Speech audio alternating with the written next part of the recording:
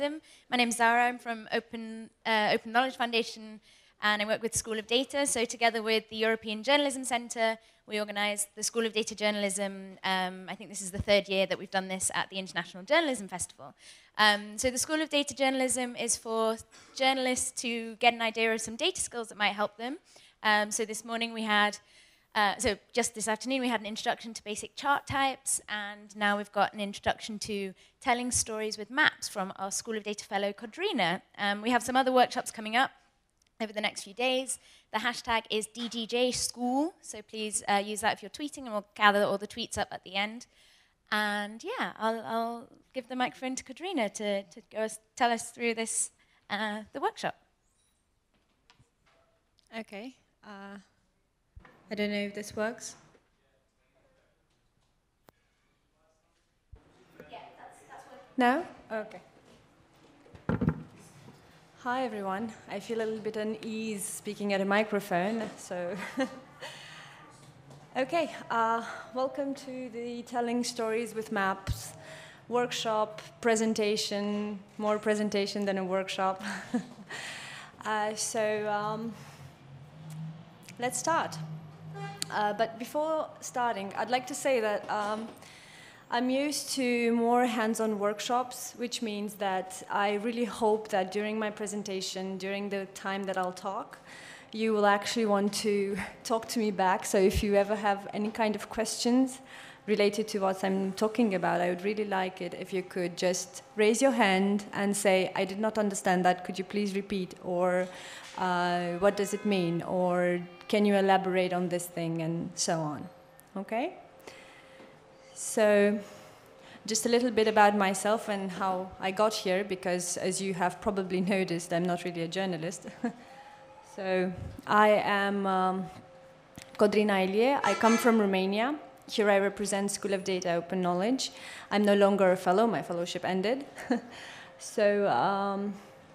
In Romania, I'm part of this community that it's called geospatial.org, and it's a community of voluntary geospatial people working to build this virtual environment of sharing knowledge and data related to anything that goes with geo. I work in a research project that is called geoidea.ro, and this is a project through which we're trying to open data, geodata in Romania. It's a collaboration with the ATH Zurich in Switzerland, and during my daytime I'm trying to do a PhD in groundwater geodata structuring. So this is who I am. And here is a short summary of our time together, what we are going to be speaking of. I am going to start with talking about data, okay, because when you do a map, you need data. And in that chapter, I will be speaking about open data, which I think should be of your interest, or at least when building a map, and I'll explain why. And then I'm going to talk a little bit about Creative Commons, which is a certain type of licenses for data, of course. And then I'm going to talk a little bit about where can we actually get this information that we need to make a basic map, to make a more complex map, and so on. And in the end, I'm going to make a very small comparison, because I think it is important, between OpenStreetMap and a proprietary company, which is Google Maps. I've chosen this one because it's the biggest and most people know of it. The chapter 2, it's called Maps, and I'm going to talk about visualizing geodata, and if to visualize the data that we have, is it really necessary to build a map? I'm going to talk about basic visualization theoretical aspects, if you'd like color and composition in a map. It's nothing very, very geeky. I'm trying to reach the basics to explain better what we're looking at when we see a map. And afterwards, I'm going to talk about ways to perceive or to induce through the way that you build your map. And afterwards, a little bit of types of maps, and then, if you are still with me, I'm going to do a little bit of demo and show you software, which is quite common and probably most of you have heard of, how to actually ad literam build a map. Good. So what is data? You work with data every day. I work with data every day. But how do you define it? Well, data seems to be a set of values of qualitative or quantitative variables. Data is measured, collected, and reported, analyzed, whereupon it can be visualized using graphics, images, or maps. So this is how your data usually looks like. It comes in tabular data, in tabular form.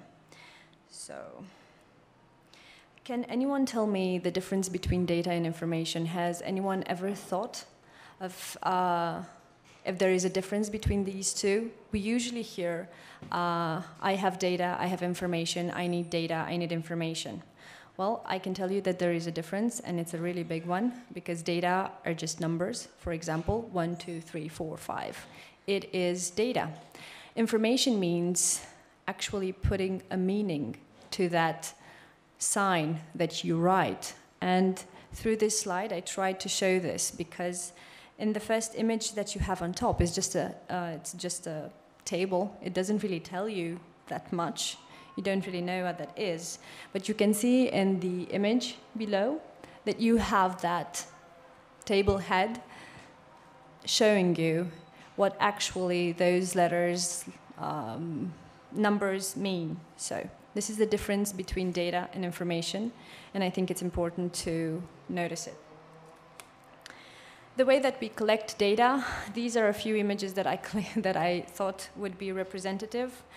You go on field to take data, you make short sketches, you make interviews, you digitize data. For example, you take a map and you draw lines on top of it, and you build another kind of data, another kind of format, and of course the very friendly browser, looking for data online.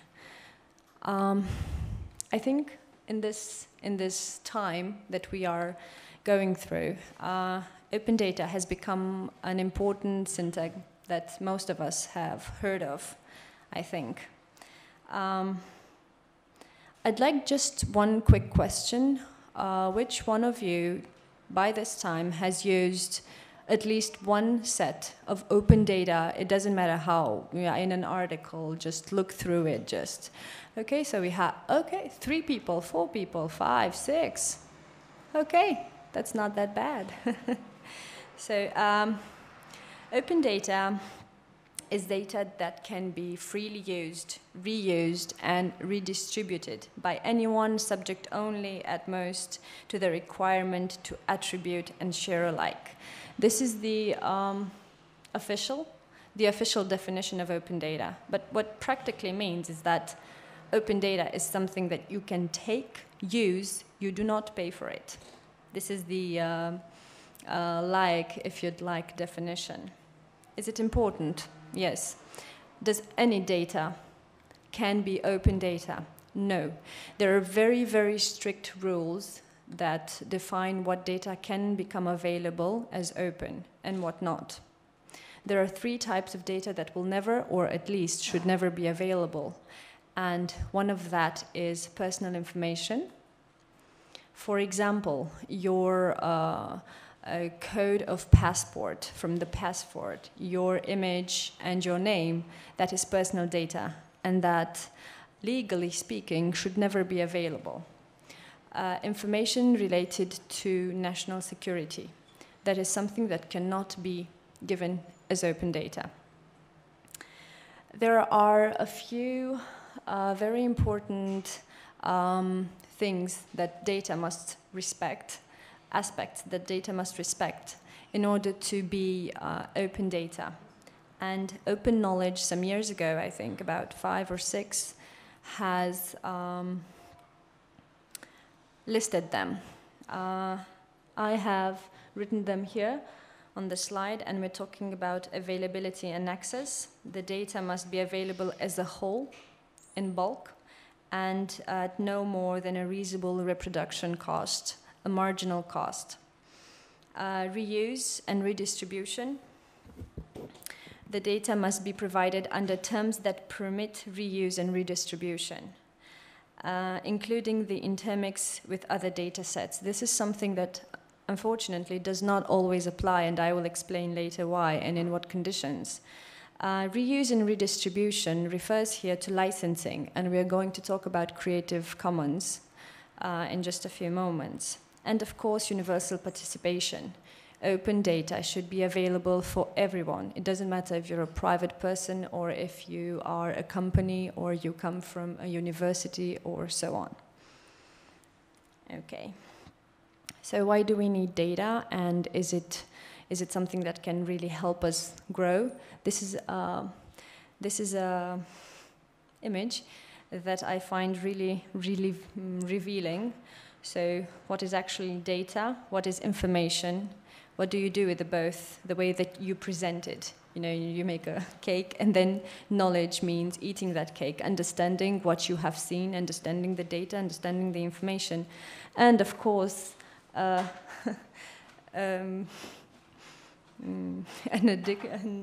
added value, the wisdom. You know, you go and burn added calories. Good. Moving on, we are going to be talking a little bit about Creative Commons.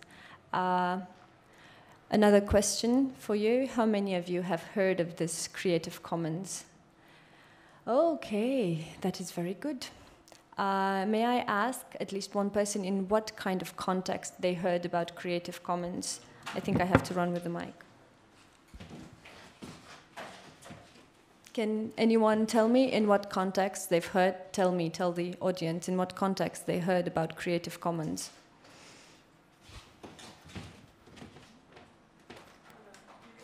Pictures for your article that are under this license. Okay, so practically, what is Creative Commons? What does this tell you? Creative Commons is, simply put, a license. A license is that document that you attach to the data that you create in order to tell other people what it is for, yeah, and what exactly they can do with it, what they are allowed to do with it. Why is it important? Because Creative Commons is international. It is a standard that's international. That means that if I use it in Romania, somebody in the United States will understand legally what I have allowed them to do and what I have not allowed them to do with my data. Okay? There are a few types of licenses, and the most important terms that we should remember and we should look for in licensing is attribution, no derivative works, share alike, and non-commercial. There is a problem with licensing, and I think it is important to mention. You will hear during my talk, and probably you have already heard about open government data. There are a lot of governments out there that under the Open Government Partnership or under the Public Sector Information European Directive have started to open public data sets. So data sets that ministries gather or collect or produce, they put out there for the public to use. In order to do that, they have to license it. And there are lots of governments out there that have built their own licenses. UK has its license, Romania has its license, Spain has its license, Sweden has its license, Denmark has its license. There are lots of licenses, and the problem is that these are not perfectly legally interoperable. This is why when you build your own data set, you as a person, as a journalist, as a media company, as a government, it is really important to use a license that is international and that has a very well-established standard. Okay, now that we are going to talk about maps, mapping, and so on, I think it is important to make a difference between what data is and what geodata is. The difference is not that big, sometimes inaccessible, but it is very important. So geodata is practically data with location. If you can locate it, it doesn't matter in what form it comes. For example, a sketch on your notebook, in a table, in a picture, a geocoded picture. It doesn't matter. If you can locate it, absolutely means on the face of the Earth or on another planet. But if you can locate it, then it can become geodata. I have written there relative as well. This means that you can actually create a space. For example, my position here is one relative position towards the first row in front. If I move, and if we do not take into consideration the absolute location of someone or of something, if I move, then their position relative to me will change as well. You can build maps using relative position.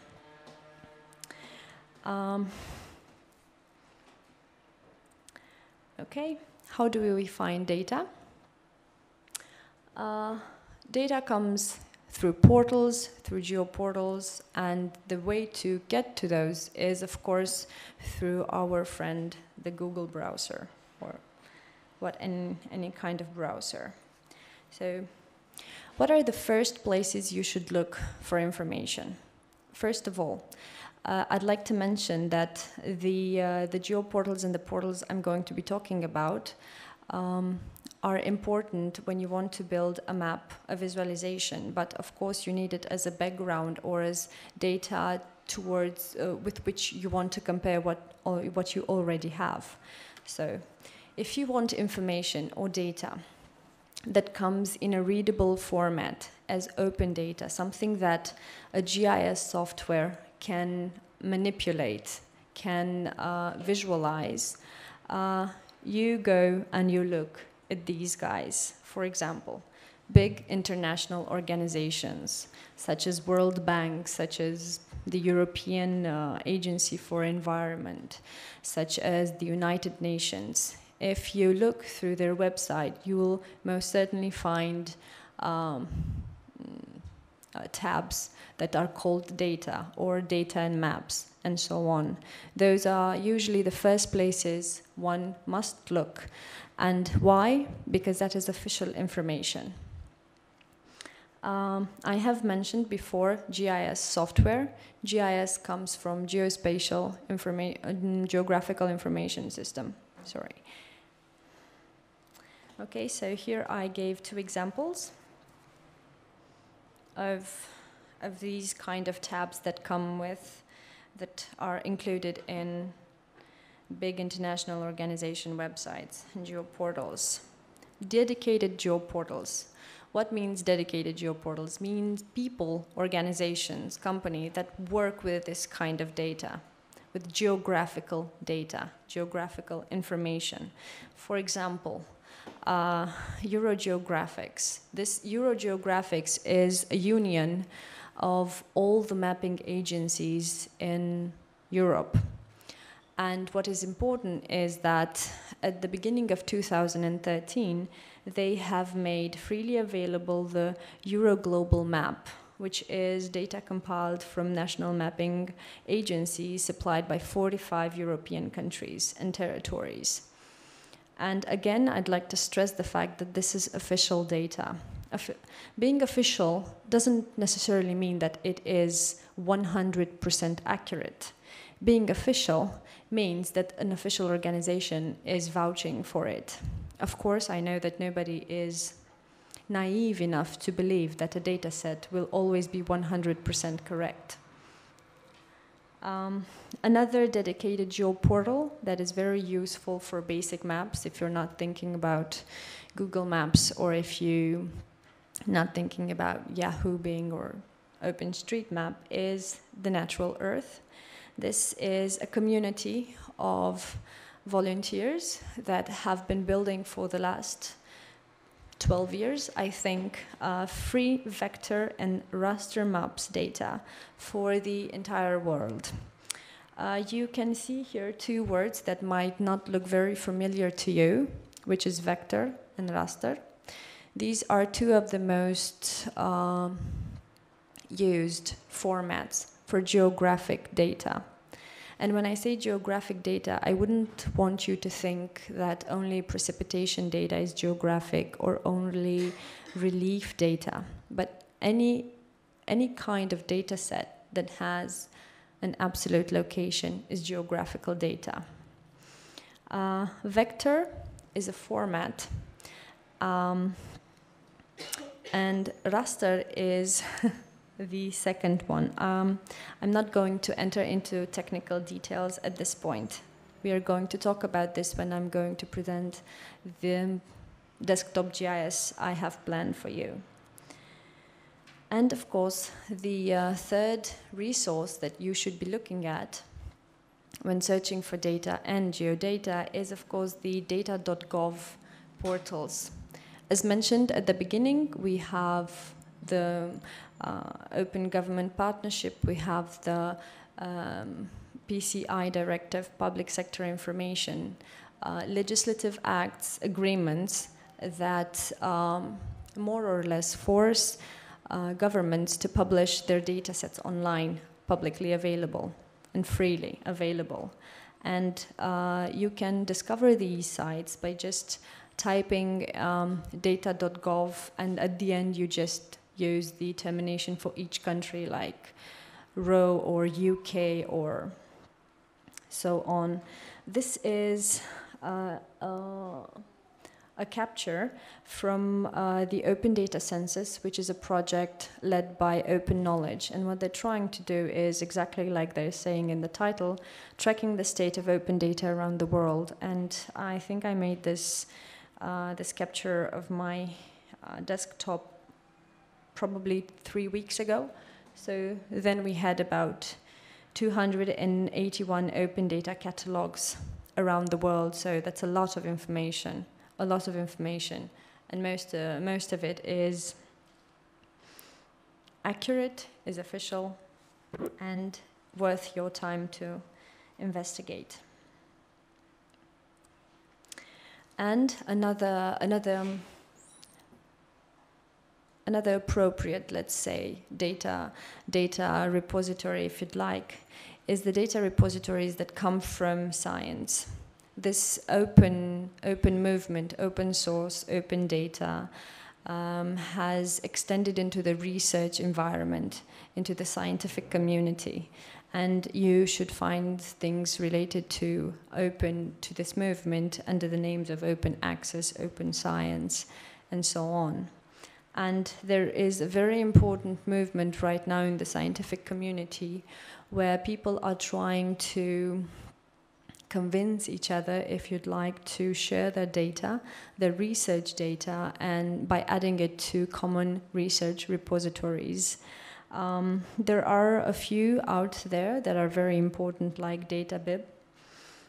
And if you are wondering why this is important, because it's research, maybe that data is going to become not useful in the next 5 years, is that last year in Nature, article appeared saying that science is losing data at a very rapid rate. So this problem exists, and they are starting to acknowledge it, and this is a consequence. So these are the geoportals that are available out there in data sets. You have the research data, you have the government open data portals, you have the big organizations across the world portals, and you have dedicated geoportals like Natural Earth or Eurogeographics. I think it is important at this stage to talk a little bit about OpenStreetMap and Google Maps, because we have spoken about licenses, we have spoken a little bit about what data is and what geodata is. So now I think it's important to bring matters closer to home, so to speak. Please raise your hand how many of you have used Google Maps. Okay, how many of you have used OpenStreetMap? Okay, that's promising. So there is a very clear difference. There's more than just one clear difference between OpenStreetMap and Google Maps. I'd like to mention again that I've just chosen Google Maps because it's one of the most renowned in the world, and I was sure that everybody heard of it and at least used it once. So I've made a very small list with what are the differences that I think you should consider when you speak of OpenStreetMap or you're considering using one or the other. So first of all, OpenStreetMap is a community-driven data project. That means that behind OpenStreet, maybe we should look a little bit at it. Right.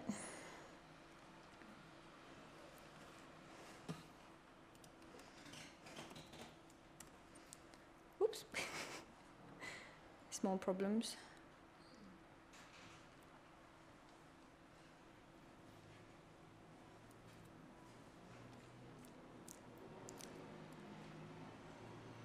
Okay, so this is OpenStreetMap. This is how it looks like. Exactly like Google Maps, it's a map of the world. You can zoom in, you can zoom out.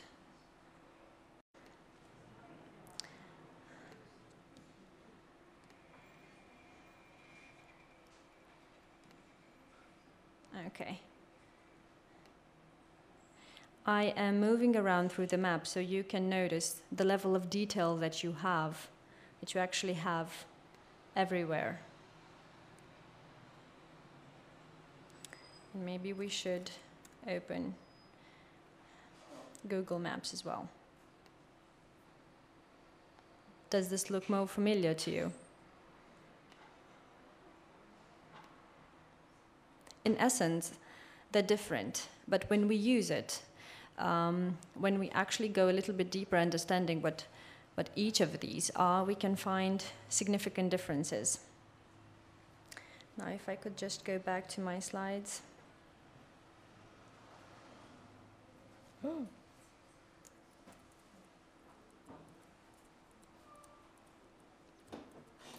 Sorry. Okay, so I said that you've seen that they both look the same. I did that for people that have never seen OpenStreetMap before.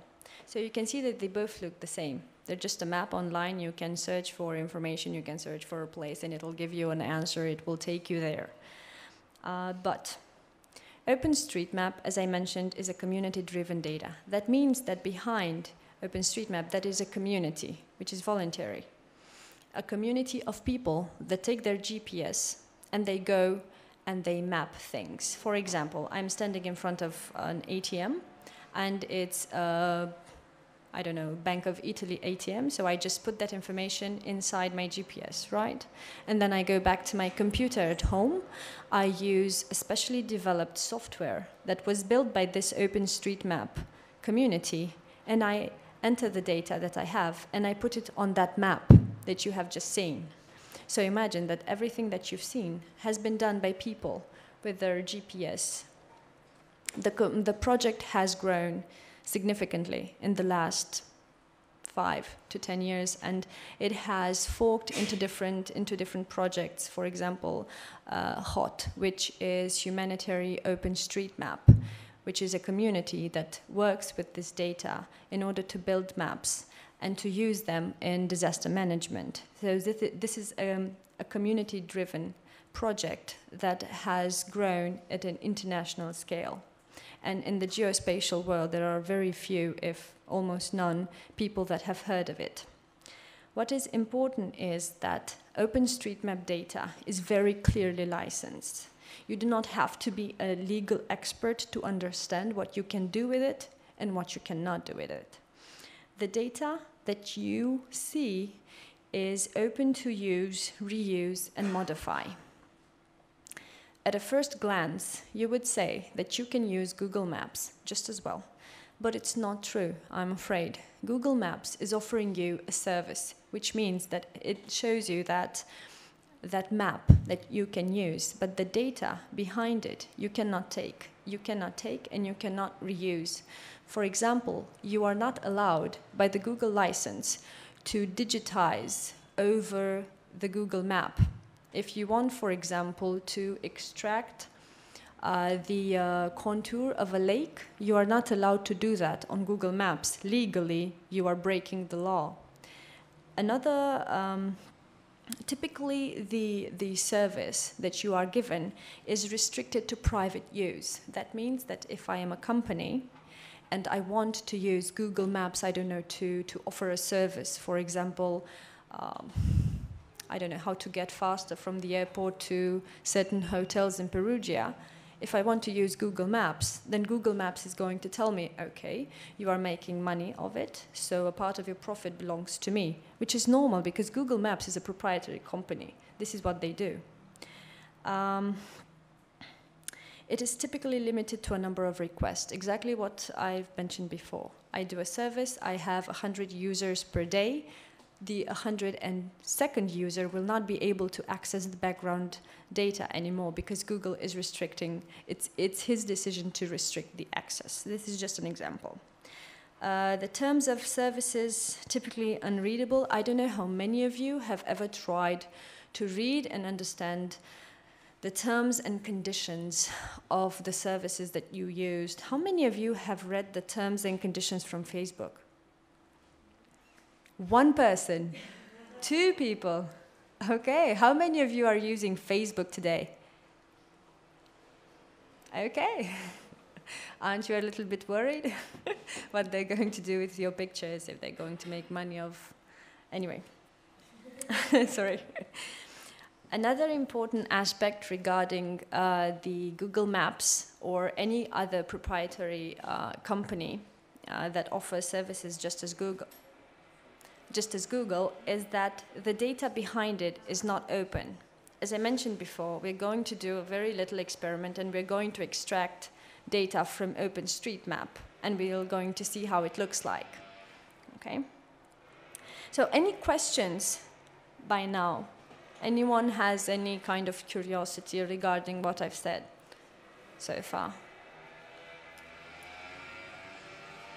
Okay, that means that I'm boring you, or is very, very clear. Okay, so now going closer to the subject, maps. Well, maps have been around forever. Every time you have imagined how to get to a place, you build a mind map. Yeah? If you are a little bit talented with drawing and you put your mind map to a draw, then you're making a map in the normal sense, so to speak. Well, they have changed a little bit over time. This is what maps used to look like. And this is a map from 16th century. Okay, and this is what maps fairly look today. And of course, important is to say that our interaction with maps have changed a little bit over time as well. So, a little bit or a little bit more. So, what is happening with that? What does that mean? That means that at this point, everybody, almost everybody in an urban area, so to speak, has access to a map, right? He just takes his telephone out, he just goes to Google Maps, iOS Maps, doesn't matter, and he has access to a map.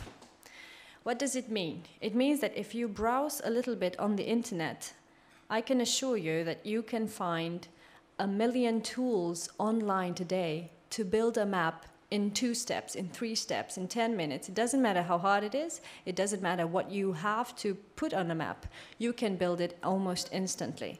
If you look for tutorials now online, you can find a multitude of them. So, do we have a problem or not? Well, that is discussable. The first question that you should put is people that don't build maps every day, as people that are not cartographers, as people that don't work in the geo field, but could use a map as an instrument to transmit information, to send out a message, the first question, which in my opinion of a non-journalist person, the first question that you should ask yourself is that, is your data mappable? And the second question is, if you make a map, does it really help you? Do you really transmit your message better? Do your people understand you better? So, if your data has a related location information, then of course your data is mappable. What does it mean, location-related information? That means that you can have a pair of longitude and latitude. True. That means that you can have a zip code. That means that you can have a street name and address. That means that you can have any kind of reference. And due to the advancement of technology, in order to make a fast map, you do not need, for example, perfect coordinates that come in numbers like the latitude and longitude. No, today you can geocode data that comes with related location information, such as just the name street, yeah, which is not a number, which is a letter, which is formed with letters. So the technology is really advancing and things are becoming easier to build. This is why I think it's important to draw your attention towards the reason why you should build or should not build a map. What is important to remember is that maps are useful only when significant information is added through special correlation and analysis. The first role of a map that we know of, and the first reason why we ever build a map, was to orientate ourselves. We needed to get from point A to point B. And we needed to tell somebody else how to get from point A to point B. So we draw a map and we sent it. Nowadays, this primer scope is no longer the most important.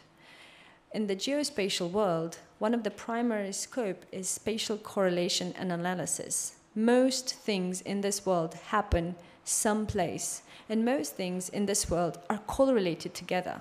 So when this spatial information, this related location information helps you make a special correlation. Why do people that go to very poor schools do not know how to vote better, for example?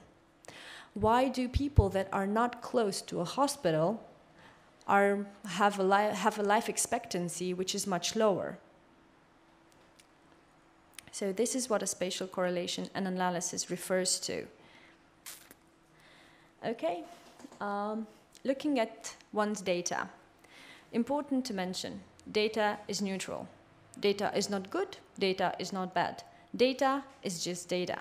The way that you interpret what you have, the information that you have, that is what makes it and gives it a sense. That is the meaning, that is knowledge. So, steps to build the best map ever, in my opinion, is to put all the information that you have ever had related to that subject on your map, and then regarding and always remembering what is the message that you want to transmit, just starting remove what you have placed on your map. What does this mean? This means that you curate the way that the information gets to your reader. What does this mean? That every map that you have ever seen has been curated in the same way. That means that one person or a group of people builds a map and they say, okay, this information is related to the subject, but I, in my opinion, as an expert, do not consider this information essential for my reader. So what does this mean? That we, even if we tend to look at maps as things of mathematical accuracy, they're not always such. They come with an interpretation. And you should always be critic with the maps that you see and try to understand a little bit even the process that led to them.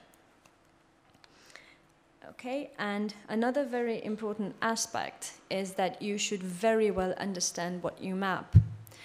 A good cartographic representation is a representation that comes from a person that understands the actual field. So I have heard a lot of times the term of unicorn, which is the data scientist, and I was really curious to see how they define this. And one very important aspect is that this unicorn understands the field in which he's working. He's not only technical savvy. He doesn't all just write programs overnight. No, he understands what he's actually studying. So this is important even when you build a map, even when you do a graph. Okay, now going a little bit further in the problem. Building maps. When we build maps, what are the things that we choose with most easiness? Colors. Do not do it anymore. Colors are very important when building a map. Why? Well, better this one. Color is an extremely powerful visual element. It's one of the most powerful, I must say, in my opinion at least. It leads the eye to where you want it to look over a map. Just imagine that you are looking at a map that has been gradually, that has a gradual color. For example, from very light red to very dark red. That leads your eye on the actual representation. You're actually looking in the red corner much more because that is important. It actually leads the eye. It offers dominance. It tells you where to look. It induces ideas. For example, if you see a map that has red spots on it, you will automatically think that where you have red spots, it's a problem. There is something wrong. There is a disaster. There is a fire. There is a flood.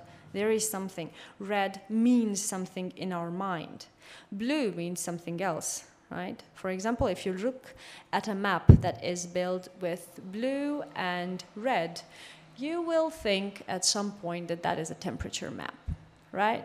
Blue goes to cold and red goes to hot. So it induces ideas, and even more, it creates structures in your map. We are humans, and one of our best ability is to find and identify and define patterns in what we look at. This is what happens when you look at a map. The first thing that you do, even if you're not conscious that that's exactly what you do, you look for patterns. You look for the way it was built and for patterns. What is telling you? So, Edward Tufte in 1990 in Envisioning Information had a few ideas related to the way that we should use colors in maps. And one thing that he said, and I consider it important to write down, is that avoiding catastrophe becomes the first principle in bringing color to information. Above all, do no harm. And I have chosen just a few rules that I think that are important and somehow easy to remember in using colors in your maps. Probably an important one is don't place bright colors close together because it will offend the eye of the public. It hurts. It actually hurts. So don't place light colors on a white background because your map becomes very dim.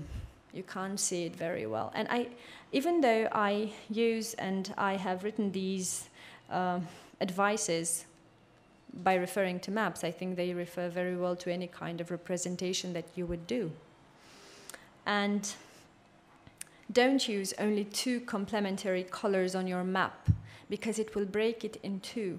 If they're both powerful and you have only two, then it will break it because the brain cannot form a pattern. He doesn't know what's happening. You just have two, let's say, quantitative information that does not go together on the same map. Okay, we've talked about this. Now moving forward to the composition, to exactly how we are building this map. If you have any question, please don't hesitate to raise your hand. I won't mind. Okay. an important thing related to color and the way that we see it on a map is the visual hierarchy. The impression of being on top is given by the visual contrast. The dominant color will be always, but always on top. So this is a clear idea of what I've tried to say before when I talked about the dominance of a powerful color. So it is very clear that that small square, which is very dark green, is on top. What does it mean? It's important. It has more, it's more dense. It leads the eye into the center of the map. When you build your maps, if you want to lead the eye to a certain information, you will give bright color to that certain part. What's happening with visual hierarchy beyond that? To create it, it is necessary to group objects with similar characteristics, such as shape, size, color, and even proximity.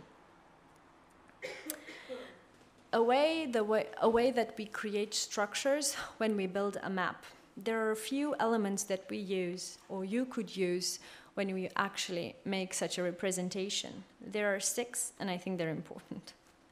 First of all, we're talking about proximity. What we put close together, the public will take that as a group. Something that is close together means that they're together, so it is a group. Similarity. If it's similar, then again they're a group. This refers to the pattern idea that I've mentioned before. This happens, and you use this. For example, if you want to build a map with more than just one variable, you want to build a map where you want to show the density of population and the density of the hospitals, for example, number of hospitals per 1,000 inhabitants, and let's say density at 1,000. And what you do is you use symbols for these two pieces of information, symbols that go together. For example, for one you use a circle, for one you use a square, but you use them for the same size. So when you look at a map, if the 2 shapes have the same sizes, even if the shapes are different, and one is for hospitals, one is for density, you will understand that there you have a lot of people and a lot of hospitals. Okay, so it is for building this kind of pattern in the mind of the person that's looking at your map. Delineation. I think that here it is better to look at the picture in the right side, where putting a background before some background on some elements, you can actually induce the idea that they are together.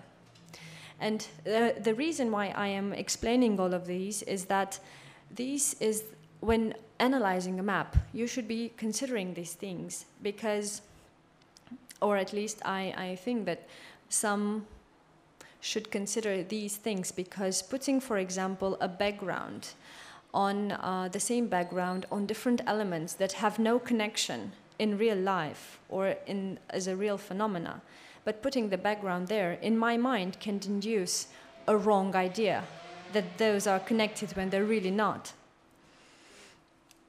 Okay, limits. For example, the two shapes on the left side are not closed, but somehow, because of the way they are built and because of our power of continuing in our mind those elements, because we are so accustomed with ellipses and with those kind of unequal squares, we can consider them closed, right? And we can consider them as unified. Continuity. Curves are always perceived as continued. It doesn't matter if using another element, theoretically you break the curve, it will always, in our mind, be considered as a continuity. And of course, connectivity is obviously the reason it's obviously a way to group things together. Okay. Types of maps and types of data. There are 3 types of data. Data can be, and when I mean data, I'd like you to think of tabular data, for example, because it's the most at hand example. You're looking at a tabular data and you think, what kind of information is this? What data is it? How is it structured? Actually, this is the good question. How is it structured? So data can be structured as a sequence, right? Going from right to left. It's 1, 2, 3, 4, 5, and going up or going down. Data can be diverging, right? It can go from a negative going through a middle value and going there in the opposite side, so diverging. And you're thinking about diverging things like temperature. Temperature is always going to be a data set that is diverging. Why? Because you have the 0 value, which is in the middle. And everything that grows to the right or to the left is a maximum, right? But it's a negative maximum and a positive maximum. This means diverging. And qualitative data. Qualitative data, the best examples, white, blue, red, Milena, Zara, Adrian. This is qualitative data. It's not good, it's not bad. It's okay. Why do I consider this important? Because when considering, after asking yourself if the data you have can be put on a map, after asking yourself if building a map, investing the time in building a map is the best use of your time, and after saying yes to both of these questions, you look at your data set.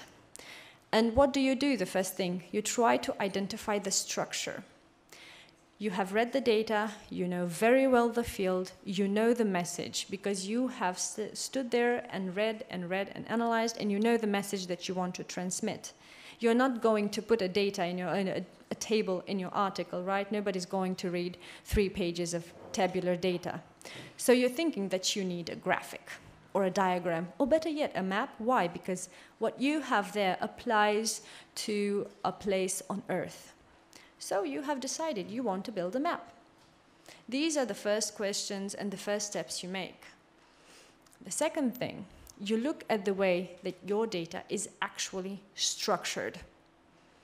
You know if it's good, it's bad, but you need, the idea of structure goes beyond of the message that you're sending. If you like, it's the technical part of the data set you're looking at.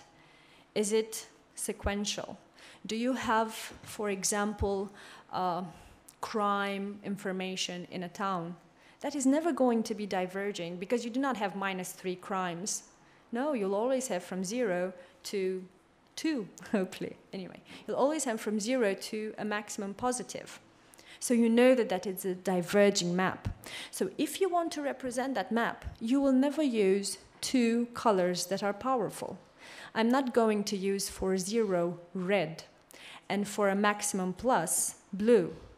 The message that you send is not necessarily wrong, but is very difficult to be interpreted by other people. Because just as you, everybody is looking at a map at least once a day. And even if you do not learn cartography every day and you do not learn that a river is blue, when you look on a map, you almost unconsciously know that the river is blue, and when you have green is nature, right? Everybody considers the same. So if you put red for 0, it doesn't work. It's not, I would not say correct, but let's just say it's not suitable. And your map would be difficult to understand. You put red on the positive side. Why? Because having a crime in a city is bad. Red is a color of disaster. If you put red over there, people will know, oh, I have a lot of crimes here. If you have only this quantitative information and you want to emphasize on the areas that you have crimes and you do not want to emphasize on the areas that you do not have nothing, don't use 2 colors. It's too much. You're complicating your life. Use 1 color and a hue of it. So you use very light red, very almost not noticeable for the areas where you do not have crime and you intensely raise the intensity of the color, the hue of the color. Does that make sense? Does that apply to the maps that you usually see? More or less. Okay. An idea regarding qualitative information. Usually, cartographers say never use more than 7 colors on a map. Why? Because it becomes difficult for the human brain to interpret it. This is not a whim of cartographers, but it is a scientifically proven fact. Using more than 7 colors will become difficult for your reader to actually follow what? Patterns. It's going to be difficult for him to assimilate what the message is and to understand it. A thing regarding diverging, usually in data sets that diverge from a median value, from the average value, usually that average value has the lightest hue, right? If you use blue or green, the value in the middle will be a combination of the two, but very light. Why? If you want to show intensities in 2 points in a map or in an image, you will need to grow your intensity. You will need to show gradients, right? If you do not use a very light color at the medium, in the medium on the average, then you will lose the power of attracting the eye of your audience to the 2 maximum that you're having running around on your map or your diagram, right? Okay, any questions so far? How many of you have ever built a map before? Okay, that's good. Was it? Does it seem important? You can say no, we'll never see each other again. It makes sense, but sometimes you do things like with intuition, but never thought about like the theory behind it. The idea is that we all have the intuition of how to build a map. The thing is, and why I think it is significant to analyze a little bit behind, is that I could actually build a map and to induce the audience into having another idea. I can have the data, I can have the correct data, I can use cartographic rules and present the most inaccurate map ever. And that's a mistake. But sometimes that is a willful mistake, meaning that I want to do that, I want to induce another message. And the idea is to build a correct map, to know what you're doing when you're doing it, but also to open your eyes and your mind every time you will see another map in a newspaper, every time you will see another map on the television or on your computer. There are some questions that I hope from now on will pop into your mind. Okay? So, one more question. What was the reason why you draw that map? You wanted to orientate. You wanted to show what? To make things clear. What things? Oh, the information I want to give. I'm sorry? The information I like to give. But why a map and not a chart?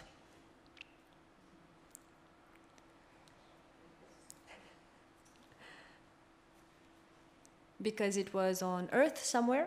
Was it important to where it was? Yeah? Data related to countries, so building a chart wouldn't make any sense for people to think where it is, and just looking at the map gives a picture. Exactly. That is a spatial correlation. For example, if I know that 2 countries are close together, and they have completely divergent opinions regarding a certain situation, a certain political situation, then that map is going to raise question in my mind, and I'm going to wonder, why do they consider that? Because that issue could affect them both equally. Why? Because they're close. I can read that information from a map in a matter of seconds, just looking at it and looking at the geography of it, right? We have an actual science for that, it's geopolitics. Sorry. Oh, okay. Okay, apparently I have only 10 minutes, 10 more minutes. So, And then questions. Okay, I will go really fast. So there are 4 types of maps. You know them all. Important to mention, not really, I'm just going through. So this is on the left side is a chloropleth map, which means that you have colors representing areas, right? You use this map to represent ratio.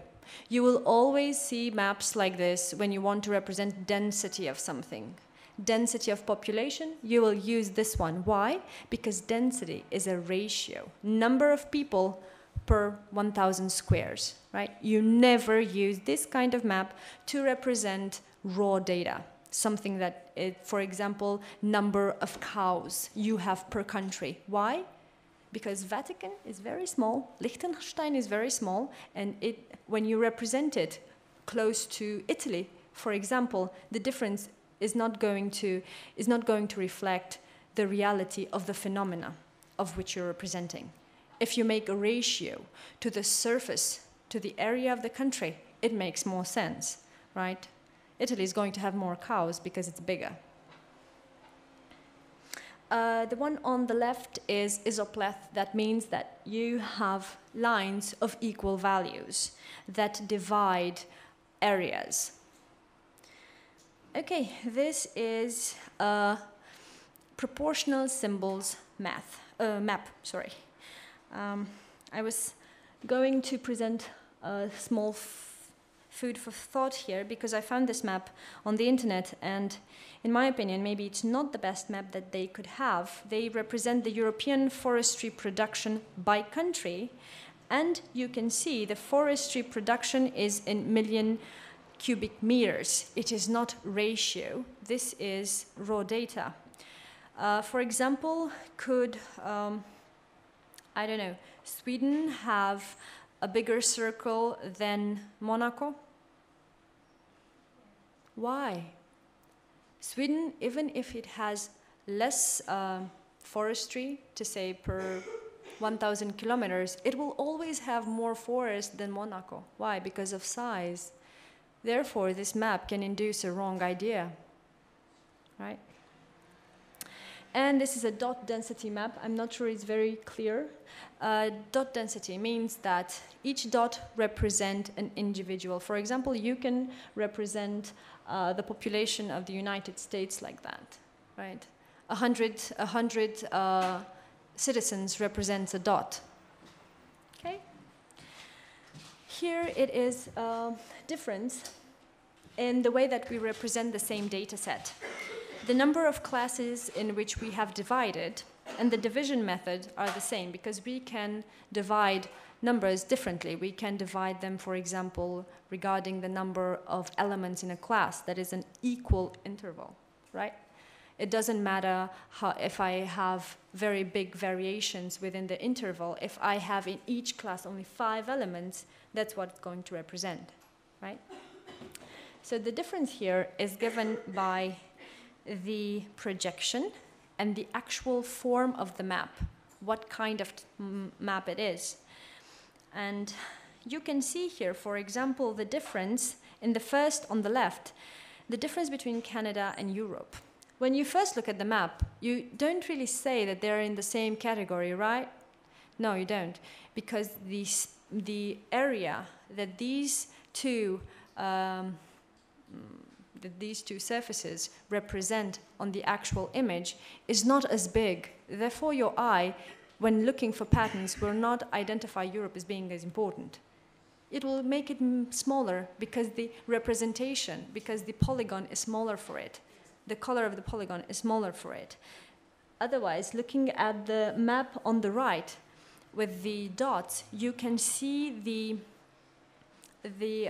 resembling of the fact that your eye is attracted to Europe as well. And now it's important, right? You see a lot of color there. That means that they must be in the same category taken as a whole. Okay, going further. Map check. You have built a map. You have decided that your data is mappable. You can put it on Earth. You have decided that if you make a map, you can transmit your message better. Good. Then you actually build your map. You have decided what colors to use. You have decided what type of representation to use. And now your map is done. Before sending it out, please check these things. Geographical elements such as name places. Important to be correct. Important not to cover important message that comes from the data. You do not want the name of the country to cover a significant element that you have placed on your map. Correct position of what you manually placed on your map or geocoded. Right? You have placed a point that should represent a hospital. Check twice if it's there. Right? Topology. Topology is a mathematical science, if I can say so. And this explains how elements share their spaces. For example, boundaries of countries in a topological way will never have overlaps, right? In reality, countries should not have overlaps. When you have geometries in your software, you should not have overlaps. It is a reality that comes from the world outside, transmitted into what we use in our maps. Good. Have you removed unnecessary information? A crowded map is not a beautiful map. A crowded map is not a good map. No, make it as simple as possible. You want to transmit your message as fast as possible. But be aware and not remove more information than you should. Just be clear in your mind that you have erased all the unnecessary information. Do you need, for example, to put the name of the river twice? No, you do not need. Cartographic elements like projection, like color, like legend. You build a perfect map. You forgot to put the legend. No one will understand the message. So put the legend on. Is it for orientation? Is it to show differences in sizes, in real sizes? Then put a scale on it. I want to know what 5 centimeters on your map mean. Good. And data attribution. Essential. Is the data that you put on something that you build? It's your attribution. Is it something that you took from somebody else? Then attribute the work. It's important. It's important because it's ethical, and because sometimes when you use, for example, official data, your work gets an added value, right? Good. Oh, okay. Mapping tools, free and open source tools. Remember this name, OsGeoLive. There is a community just like yours, very big, very beautiful, all over the world that that handles free and open source software for geospatial. You have a question, just find a mailing list, and I can assure you that one of the 1,000 people that are out there, or me, will answer for you. Open source means that you can use without buying for it, right? Open source means that you have a lot of documentation for it. It means people actually write how to build something, how to curate data, how to manage your attribute table, and so on. And this OsGeoLive, actually, it is a CD that it's bootable. That means that you take it, you put it in your computer, and you boot from it. That means that you can start an operating system like Windows, like Ubuntu, like any other system. A system that already has installed all the software that you could ever need to handle geographical information, to visualize, to make web mapping, to make databases, geodatabases, and whatever. And this is a slide with resources. I think that the presentation will be available for you, so there's no need to, I don't know, copy anything. Oh, okay.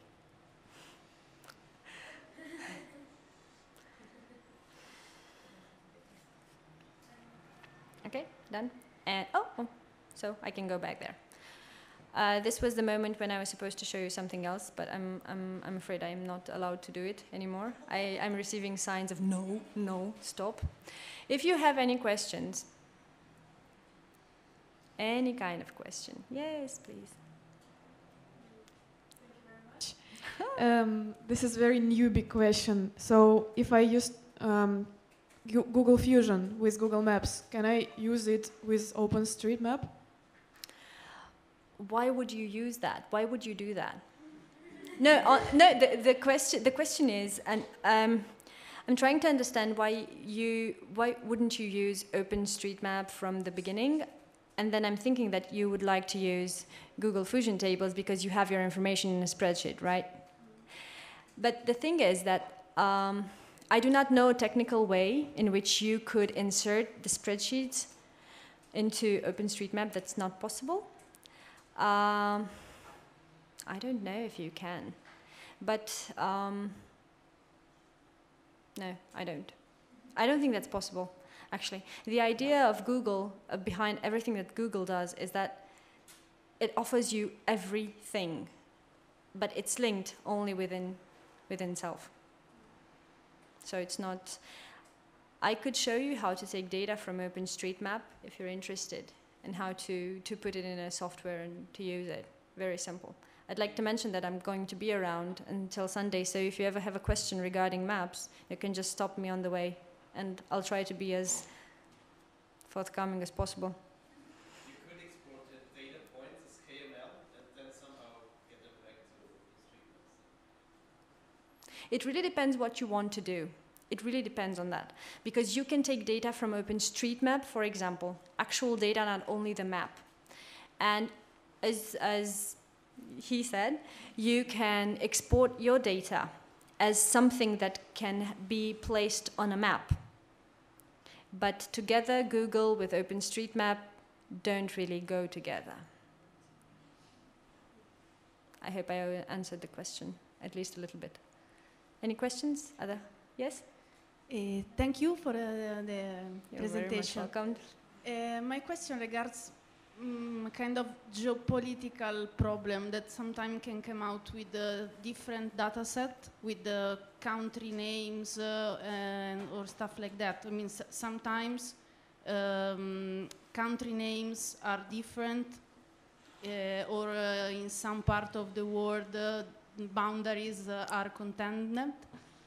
So I'm wondering if there is a convention to address these kind of issues. I mean, yes, there is, cartographically speaking, there is a convention when you have boundaries issues, because the world from the very beginning always had a boundary problem somewhere around. So ever since maps were made, they do have this way of of showing where you have that problem, and that is with a dotted line. That means that you have a problem there. And the way that you choose to show the line, you could, for example, choose to cross boundaries to show the both boundaries that have not been accepted and there are in some kind of a battle, legal or anything. But cartographically speaking, you show that with the dotted line, because you know boundaries of a country are a full line. Yeah, but there is a way to take these automatically and put into a map, for example, with some software as a Tableau Public, or I don't know, is the tool that I use, but if there is a way of signaling a contended boundary that has some problem without drawing a map, I mean, with some automatic tool. Maps are an image of the world. If something changes in the world, it will not automatically be translated, for example, in a software or in a data set. Usually when you have these kind of issues, that raise problems. For example, if you build an official map and you go to, I don't know what conference at the UN, or I don't know, you can actually have real problems. So when you deal with this kind of situation, usually you do not have a data set out there somehow that could represent the issue, the actual issue. And maybe you are not okay, maybe you do not agree with the information that you found online. So the power of these softwares, of these programs, is that you can take that information, you can add it, you can change it, you can add value to it. For example, you can draw that line, and it's not difficult to do it. But the basic idea is that the changes that happen in the world don't always and very fast get translated into the big data sets around the world, like OpenStreetMap, or in OpenStreetMap you do, but in, I don't know, in Google Maps, for example, or it really depends on the matter because of its sensitivity and on the way you want to interpret it. For example, would you interpret Crimea as being part of Ukraine, or so you? Okay. Other question is Thank okay. you. Yeah.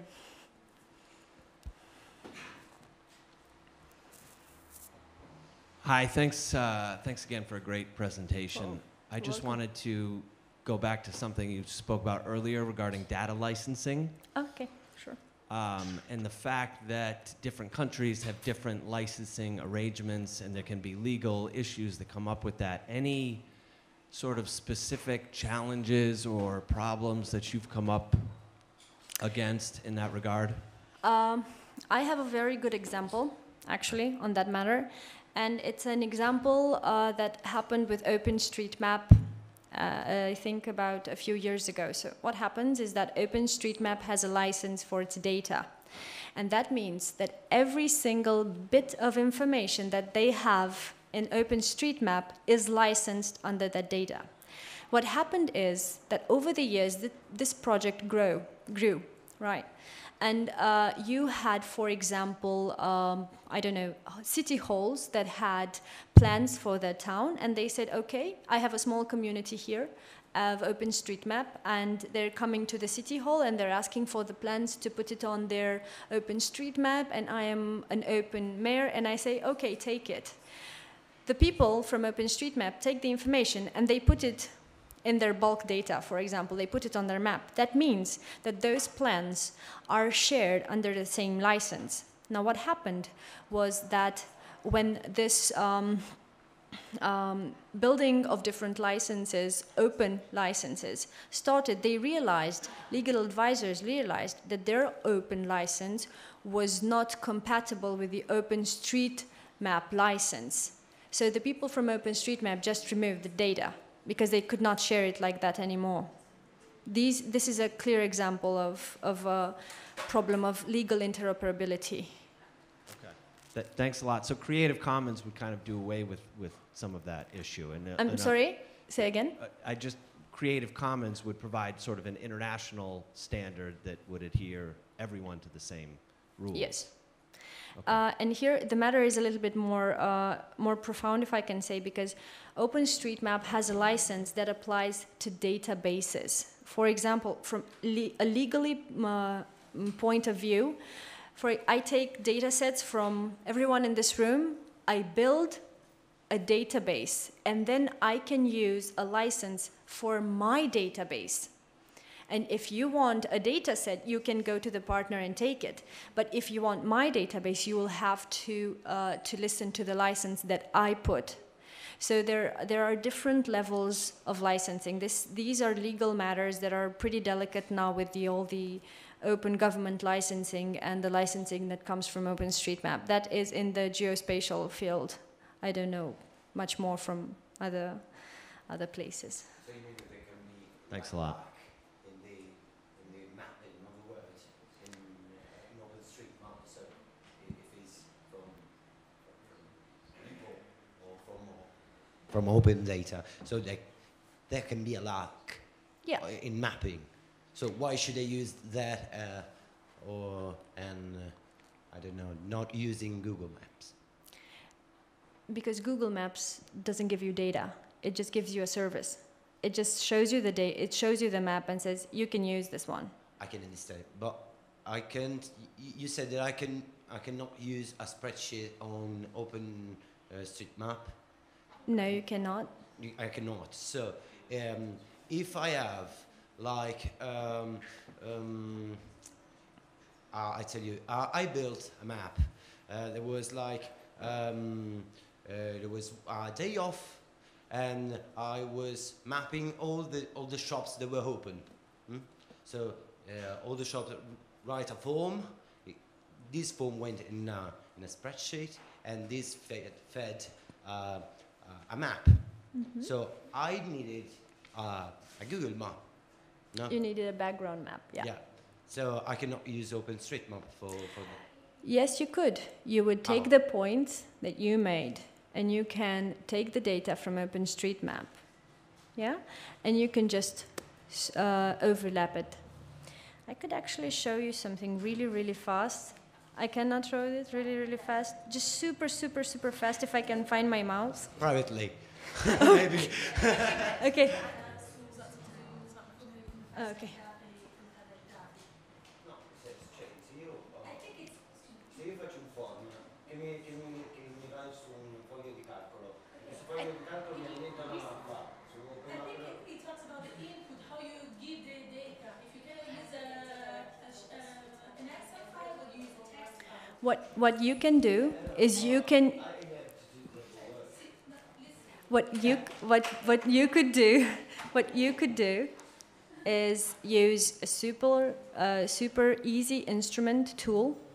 For example, like QGIS. It's not that difficult if you're not interested in, I don't know what kind of special correlation.